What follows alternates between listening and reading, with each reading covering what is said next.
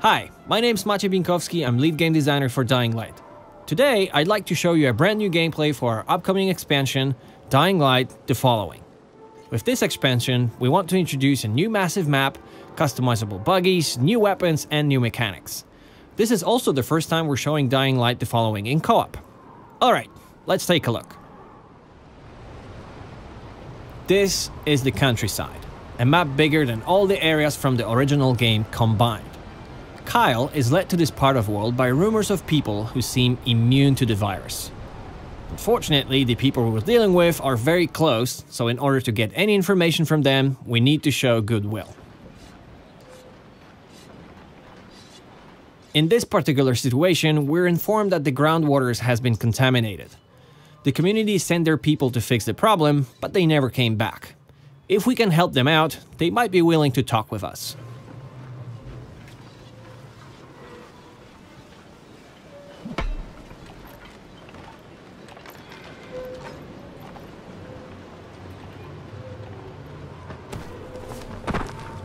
Countryside is vast and it's not safe to travel by foot, so we're gonna take our buggies for a ride.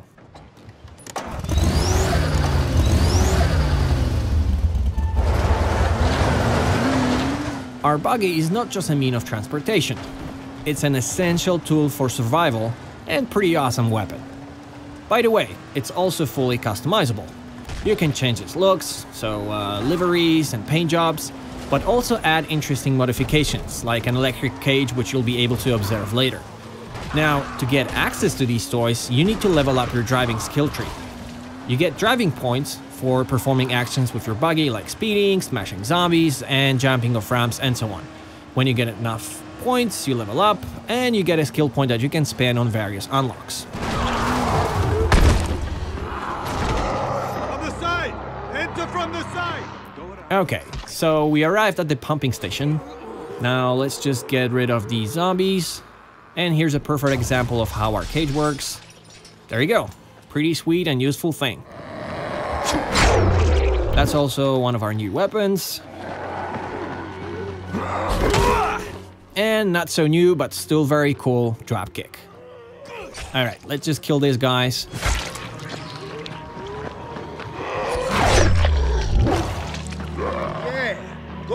Okay, so now we can talk with whoever is in charge around here.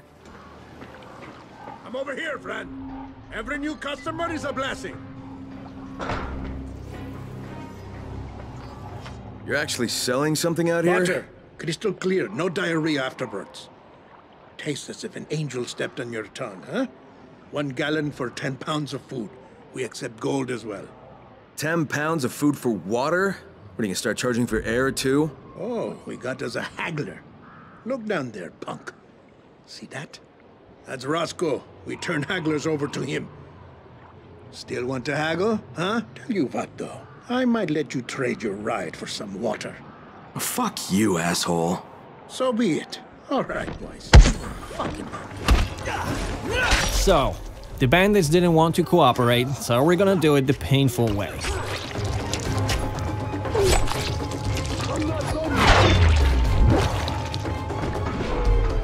And that's a great opportunity to show you one of our new guns. We looked closely at what our community wants. You guys wanted more guns? We're happy to deliver. Alright, now let's shoot everybody.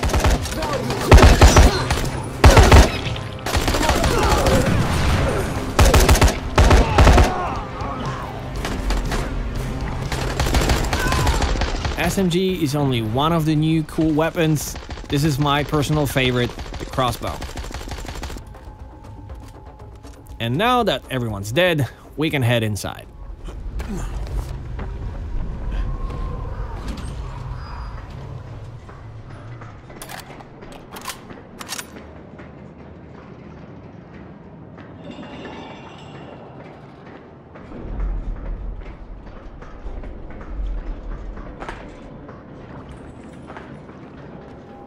Dying Light: The Following also introduces new variants of enemies. Like this guy. As you can see, he's wearing a bulletproof armor, so it's not that simple to kill him. But we're in co-op, we're gonna cooperate, stagger, And precise headshot.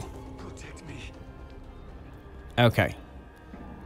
So let's help that dude. Jazir sent me. Well, Eski did. You're one of the 3 who got lost? The only one left. I am Ali. They got thrown to that beast. Okay, listen, Ali, this place has to be at least sort of operational. Otherwise the bandits wouldn't have had any water. The bandits have water here, but there is none at the farm. Perhaps we can redirect it. Alright, so now we should be able to send water back to the farm. It's not working. Why is it not working? Oh, shit. But nothing's ever that simple. Apparently there's a problem with water pressure. Equipment's fucking ancient. If the pipes burst, we are all well and truly fucked. I'll get the valve. And as Ali poetically noted, if the pipes burst, we're truly in deep trouble. Through the pipeline. For fuck's sake, hurry. The clock is ticking. We've got to fix this as soon as possible. We're gonna run back to our rides.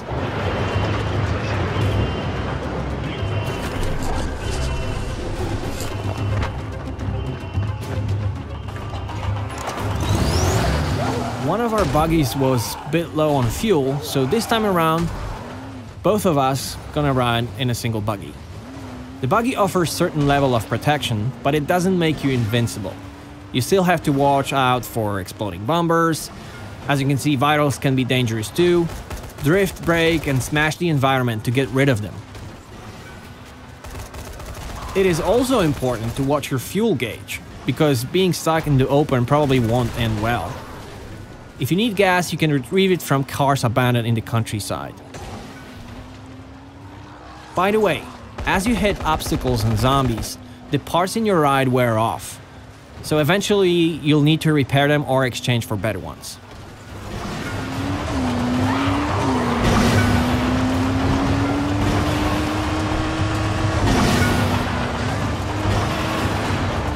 Ali, I'm at some kind of pumping station. The pipeline ends here. Then look for the main bell, goddammit! Honey's fucking alarm won't shut up! Okay, we're at the pumping station now to stop the leakage.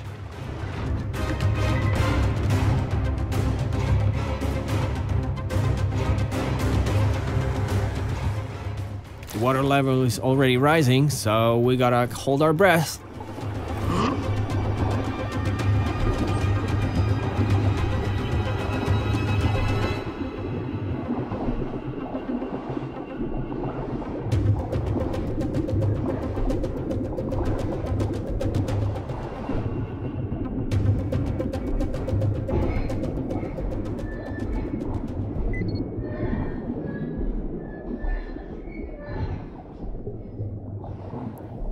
Okay, job well done.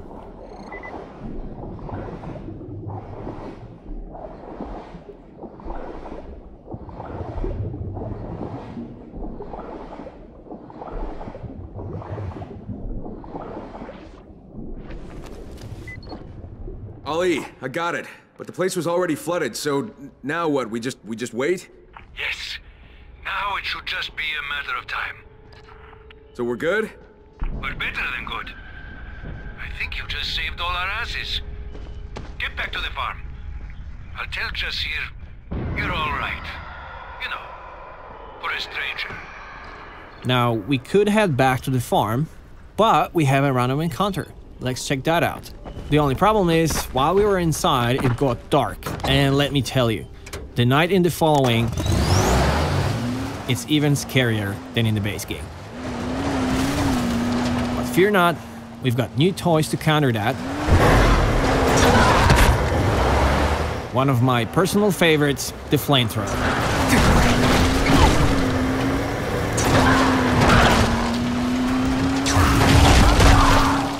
And one more zap from the electric cage. And some help from our shotgun.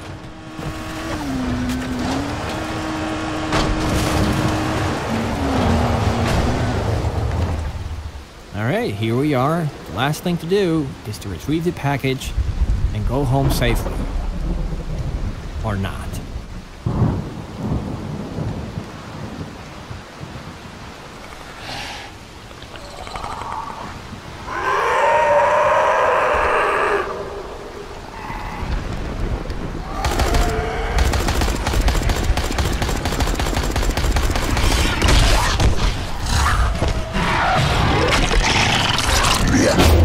And that's it. That's Dying Light: The Following.